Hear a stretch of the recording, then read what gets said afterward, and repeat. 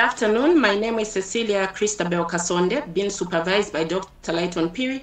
The title of my study is Policy-Driven Strategies for Enhancing Metadata Quality in Electronic Theses and Dissertations within Higher Education Institutions. This will be the outline of my presentation.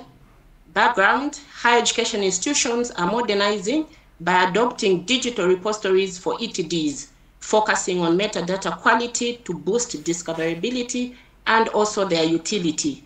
The Zambia National ETD portal, for example, illustrates this shift, although challenges persist in metadata accuracy and comprehensiveness, signifying a research gap in quality enhancement strategies. Problem statement: the study underscores the importance of high-quality metadata for ETDs in digital libraries to aid discoverability as well as usability.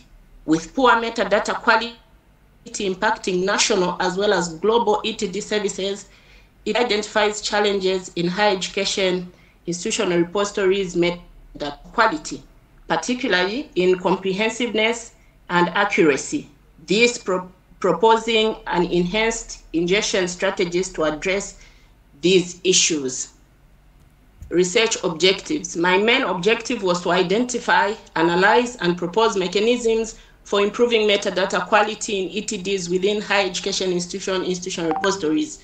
My specific objectives being to determine education functional IRs, evaluate the data in Zambian higher education institutions, and data ingestion workflow, as well as the policy impact.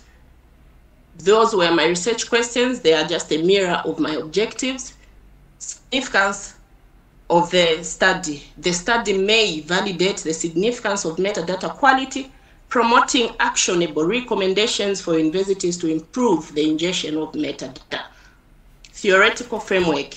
The study was anchored on the data quality framework. The study adopted the completeness dimension.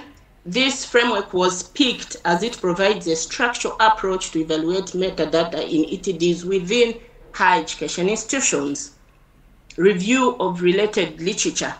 These were some of the literature that I reviewed in the course of the study, and the key takeaways from these being, while these studies are addressing various aspects of IRs and metadata quality in higher education institutions, there is a notable gap in research, specifically focusing on the challenges and strategies for enhancing metadata quality in the Zambian context.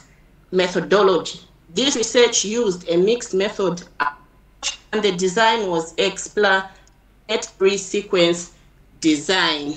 For the first objective, 62 registered higher education institutions under the Higher Education Authority in Zambia were sampled through a census, aiming to determine existing IRs and their operational status. Online questionnaires were used to gather data, and the analysis involved categorizing higher education institutions based on their IR functionality. In the second objective, the target were higher education institutions with functional IRs in Zambia, totaling 8. The sampling involved full data harvest using the Open Archive Initiative protocol for metadata harvesting. The primary analysis for these were the use of the NDLTD ETD-ms metadata standard, an international recommended standard to measure completeness. So the analysis was quantitative, focusing on the presence and absence of elements. By the researchers, assigned weightings to these elements. So mandatory elements were given a weight of 1, while optional elements were given a weight of 0.5. So the presence of each element contributed to the overall completeness score.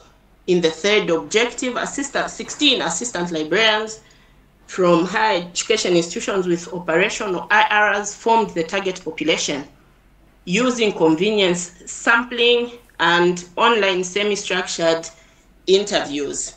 For the fourth objective, the target population consisted of 8 chief librarians and 16 policy drafters within higher education institutions that had functional IRs. Convenience sampling was used, and data was collected through online semi-structured questionnaires. Limitations. The study scope is constrained by the limited number of IRs analyzed, potentially introducing bias and limiting broader relevance. Data reliability is challenged by reliance on self-reported information with temporal limitations affecting its currency. Results and discussions.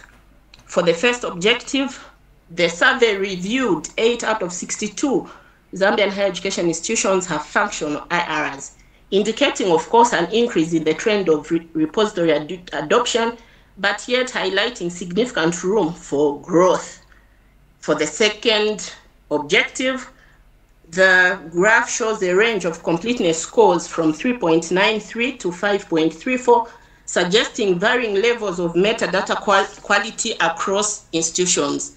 High scores above 5, as seen with Chalimbana, Mlungushi, Nkrumah, Texel, University of Lusaka, and the University of Zambia, indicate a robust capture of key metadata elements. This, of course, implies effective repository management. For the institutions that have lower scores like Apex and ZCAS, it suggests potential improvement as they progress. Overall, the findings do indicate a strong metadata presence in most of these repositories. For the objective on understanding the ingestion of workflows, all institutions indicated a range of scholarly materials held within their IRs, with all incorporating ETDs and conference materials. Of course, Nkrumah and Unza go further by including images and undergraduate research showing wide repository content. If we look at the durations, 4 institutions have maintained their IRs for over 3 years, while 4 have maintained them for less than 3 years. This indicates a spectrum of maturity in IR practices. Unza, of course, stands out for its 14-year history. The study also found a common practice of metadata verification being the responsibility of site librarians. Importantly, the study also reviewed that all institutions have adopted Dublin Core Metadata Schema, affirming its status as a widely recognized standard for metadata consistency. For the objective on institutional repository policy, the study reviewed a notable gap in the formulation of these important policies being surveyed, with only Unza and Kwame Nkrumah University having established these policies. So the lack of formalized IR policies in these institutions raised concerns for strategic planning, standardization, formalized management, highlighting the need for consistent metadata standards, and also in the submission process, as well as accessing different protocols.